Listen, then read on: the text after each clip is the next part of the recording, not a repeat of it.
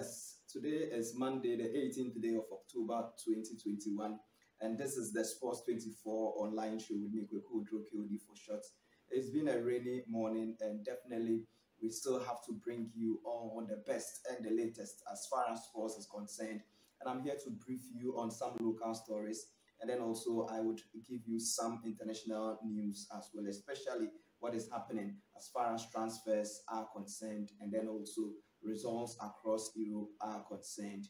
Quickly, don't forget to always follow sports24online.com for all the latest in the world of sports. It is www.sports24online.com.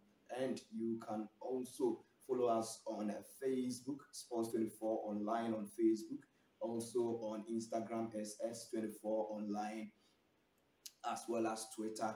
Just follow us, and we would always give you nothing but the best when it comes to sports. My name once again is Kweku KOD for short. Coming up, we would be looking at Accra Hearts of Folk.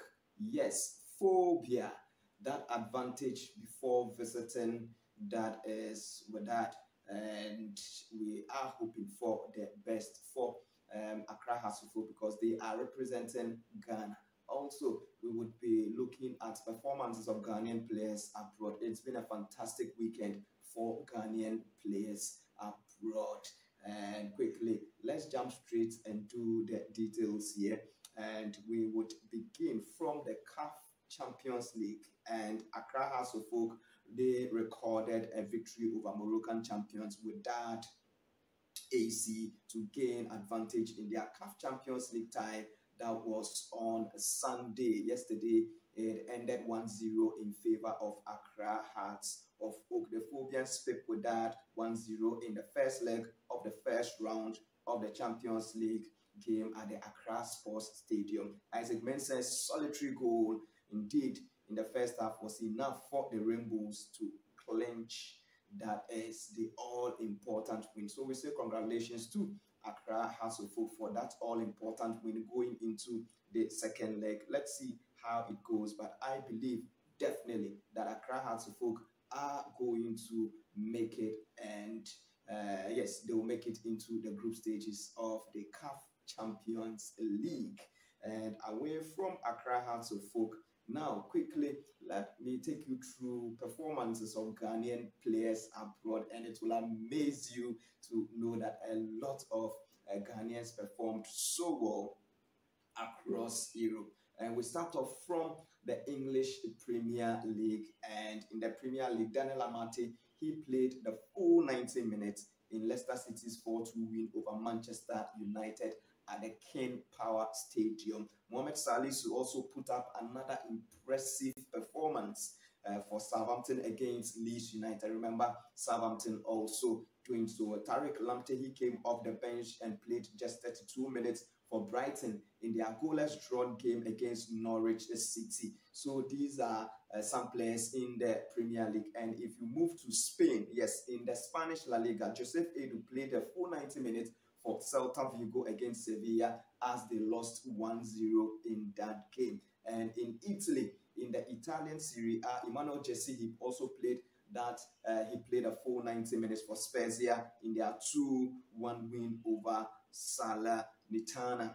And Kelebe Kupan also had about 59 minutes of playing time for Genoa in their 2-2 drawn game against Sassuolo. And if you move to Germany, in the Bundesliga, Christopher Ejei Entry was on the bench for Bochum against Rutherford in their 1-0 win. And then Hans Nunu Sape also played 90 minutes for Rutherford. And if still staying in the in Germany, Kevin Ofori also was on the bench for Paderborn against, that is, Regensburg in their 1-1 drawn game. And if you move to France, in the Ligue 1, yes, in the Ligue 1, Salis Abdul Samed played 90 minutes for Clermont in their 1-0 win over Lille. And Alidou Seydou was on the bench for Clermont. Majid Waris, it's been a long time we heard from this chap. And Alexander Djikou did not feature for Strasbourg in their 5-1 win over Saint Etienne. And Kamaldeen Suleimana, yes, scored for Rennes in their 3-0 win over Metz. It was a massive win for Rennes. Salahuddin Sulemana, the star, or let me say the skillful player for the Black Stars. He was on target, 4 runs against Metz, 3-0 it ended. And quickly, yes, Osman Bukari saw, or he played 53 minutes for Nantes in their 1-1 drawn game against Bordeaux. And in Austria, Kelvin Yabua was in action for Storm Graz in their 1-0 win over Ried. And if you move to Belgium in the Jupiler League, Kamal Sowa was in action for Club Brugge in their 2-0 win over Cottage. That was on Friday. And Majid Ashmeru also played 18 minutes for that is Anderlecht in their 2-2 drawn game against Saint Trudin.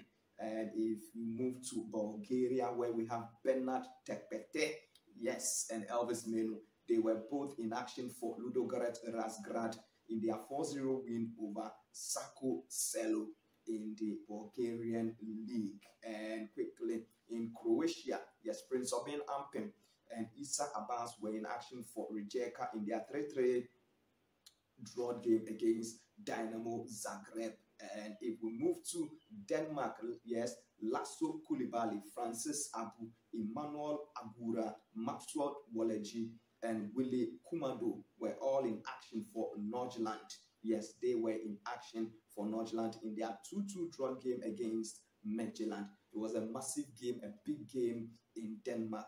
And in quickly, if we move to Finland, Baba Mensah, he saw 90 minutes of action for Klubi 04 in their 2-0 win over Mechelen. And if we move straight to, I want us to go to the Netherlands, because in the Eredivisie, Mohamed Kudus played 62 minutes for Ajax in their 2-0 win over Heerenveen.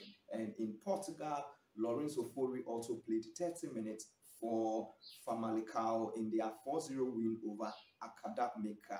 And in Poland, our own Yao Yeboah made a brief appearance for Whistler in their 1-0 win over Gornik. And quickly in Qatar, where our captain, that is the captain of the Black Stars, Andre Dede Ayew, plies his trade. He came off the bench to score for Al Sadd in their big win over Al Gharafa. And if we move straight to South Africa, Edwin Jima played a full 90 minutes for Sekou Kune in their 1-0 win over Cape Town City. And quickly, if we move to Switzerland in the Swiss League, Ghana goalkeeper Lawrence Atezegi and Musa Nuhu were in action for St. Gallen in their 2-1 win over Sevets. And in Turkey, Benjamin Tete scored for Yeni Malatyaspor in their 2-0 win over Adana Demirspor. And Isaac Kofi played 45 good minutes for Sivasspor in their 2-2 drawn game against Antalyaspor. And quickly, if we move to the United States of America, in the MLS, Harrison Affle made a brief appearance for Columbus Crew in their 4-0 win over Inter Miami. Yes, Inter Miami. David Beckham's Inter Miami. Jonathan Mensah missed the action for Columbus Crew, and Emmanuel Boateng also played just 23 minutes for New England Revolution in their 2-2 drawn game against Chicago Fire. And Isaac Atanga also played 45 minutes for FC Cincinnati in their 1-0 defeat to Orlando City. So in brief, these are the performances of Ghanaian players abroad. And moving on to some other news here as far as the international terrain is concerned. Yes, Wembley has an issue, and quickly, this is what we are picking, that England are expected to be ordered to play at least one game behind closed doors when UEFA's disciplinary body meets today, Monday, to look into crowd trouble inside and outside Wembley Stadium during the Euro 2022 finals. The Euro 2020 finals, sorry.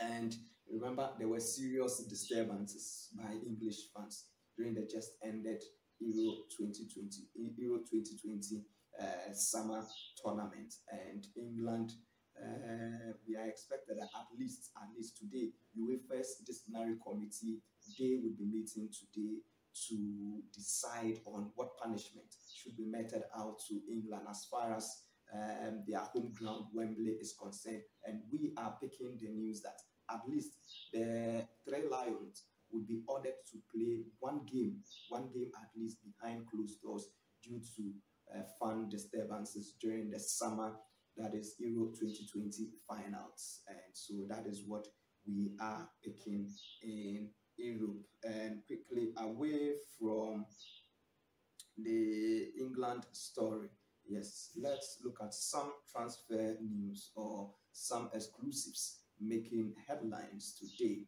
as far as transfers are concerned. Indeed, Barcelona are unlikely to pursue Manchester United's Paul Pogba when the France midfielder's contract ends next summer, as they cannot afford the 28-year-old's wages. His wages are so high, or his wage demands are so high, that FC Barcelona cannot afford. Chelsea and England midfielder Ross Barkley, who is 27 years, we are told that interests Burnley as they make plans for the January transfer window, is also what we are picking. PSG, we are told that they will target Bayern Munich and Poland striker Robert Lewandowski, or Dortmund and Norway forward Erling Haaland in the 2022 transfer window as a replacement for Kylian Mbappe, who has ordered that he wants to play for Real Madrid and he's expected to move to Real Madrid. Spain forward Ansu Fati's contract renewal talks have stalled at FC Barcelona, as the 18-year-old's agent Jorge Mendes, we are told that he wants a 2-year term and is rejecting a €1 billion, equivalent to about £844 million release clause in Ansu Fati's new contract that FC Barcelona wants to give him. But his agent is saying that that $1 billion €1 billion release clause or buyout clause is too much for the player. Liverpool and sporting director Michael Edwards is a target for Real Madrid to help the Spanish club with their transfers. So that is also what we are picking. Also, Tottenham Hotspurs and Newcastle United are targeting Fiorentina and Serbia striker Dusan Vlahovic, who is only 21 years. And Manchester United manager Ole Gunnar Solskjaer will not be sacked despite the Norwegian winning only 4 of 8 Premier League matches this season. So Manchester United fans should brace themselves up. But for me, personally, this is my take on this. I believe that Ole Gunnar Solskjaer has been given too much time, enough time to prove himself. And he hasn't proven himself. I don't know whether they see a certain Ferguson in Ole Gunnar Solskjaer. I remember when Ferguson came to Manchester United, it took him about 5 years before he gained grounds. And when he did, it was no turning back for Manchester United. I don't know if that is what United are seeing in Ole Gunnar Solskjaer. They want to give him ample time that when he starts winning trophies, it will be no turning back as in the days of Ferguson. But on another thought, hasn't football changed? Ferguson's time, is it the same as Ole Gunnar Solskjaer's time? We wait to see. But personally, I don't know why Manchester United is still keeping Ole Gunnar Solskjaer. But let's wait and see what would happen or what happens afterwards. And so these are some of the news making headlines today. I think I have the international newspapers as well. If you pick the Daily Star newspaper today, yes, Manchester United fear another huge protest by supporters before their Old Trafford date with Liverpool next Sunday, with local police already on red alert. And one of Arsenal's top transfer targets, according to the Daily Star newspaper, Luka Jovic, has told Real Madrid that he wants to leave the club as soon as possible. And quickly, the Sun newspaper, where we are picking the news, as Sevilla defender Jules Koundé has reportedly told his agent to open talks with Manchester United. And Chelsea might have to recall Billy Gilmour from his loan spell at Norwich City in January after comment from Daniel Fark that it is not his job to develop players for other clubs. And so that is what is happening. And quickly, the Daily Mail newspaper where we are picking the news that PSG will target Erling Haaland. Yes, I'm giving you this one. So let's move on to the Mateus de Ligt issue. His agent Mino Raiola has reportedly been in contact with Chelsea, Manchester City, and Barcelona over the possibility of moving his clients away from Juventus. And Real Madrid are reportedly hoping to lure Liverpool's transfer guru Michael Edwards. This also I have given you. And the Daily Mirror newspaper has this one where Barcelona believes that Ousmane Dembele is already being offered to other clubs, including Manchester United and Liverpool, ahead of the January window when he could sign a pre-contract agreement with any club outside Spain. That is also what we are picking. So these are some of the news making headlines today as far as sports is concerned. Always don't forget to log on or just follow us on Facebook or log on to www.sports24online.com for all the latest and the best as far as sports is concerned. Also on Facebook, Twitter, and Instagram, it is Sports24 Online, and you would be able to follow all the stories that we share on our social media platforms. Also, your WhatsApp comments are welcomed. 0249103421. Send in all your WhatsApp comments. If you have any story, also any sporting story that you feel we have to publish for you, or you feel that this story is worth breaking, send it to us via WhatsApp, or you can call us on 0249103421. My name is Kweku Odrokeodi for short, stick and stay, and always support us as we also bring you the best. Have a lovely morning.